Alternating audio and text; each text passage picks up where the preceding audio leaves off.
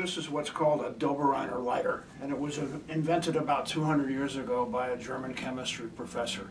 And what it is an easy way to get a flame for the times when, back then, they didn't have matches.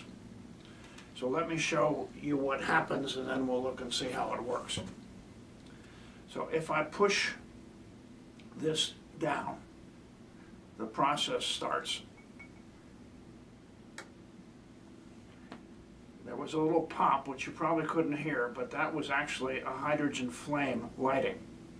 And so by pushing this down, I'm now able to get a flame that I can use to light a fireplace or an oil lamp or my cigarette. So let's see how the Döbereiner lighter actually works. I think it's really ingenious. I also think it's really neat because it's all chemistry. So there's a glass chamber, and in the glass chamber there is dilute sulfuric acid. In the glass chamber there's also an inner chamber, which is open at the bottom, which is full of a gas, which is why the sulfuric acid that's in the outer chamber doesn't go into the inner chamber. The inner chamber has something hanging there which looks gray, which happens to be a piece of zinc metal. And so when the sulfuric acid comes in contact with the zinc metal, it generates hydrogen, and so the inner chamber is full of hydrogen under a slight hydrostatic pressure because the outer level is higher than the inner level of the sulfuric acid.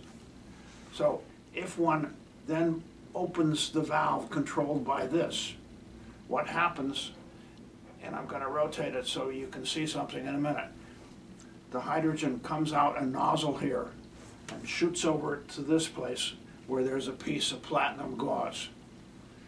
The platinum gauze becomes red hot because the reaction it catalyzes between the hydrogen and the oxygen in the air is extremely exothermic.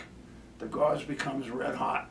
It then ignites the hydrogen, and although you cannot see a hydrogen flame, it's there, and one can use it to light the stick. So let's see what happens. So I'll open the valve. You see how there was some red over there? We'll do it again. So open the valve. Platinum is now red hot.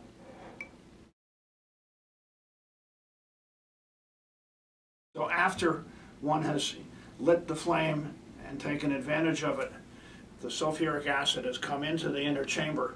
It's now in contact with the zinc. It starts reacting with the zinc, generates hydrogen bubbles, and if you look carefully you can see the hydrogen bubbles.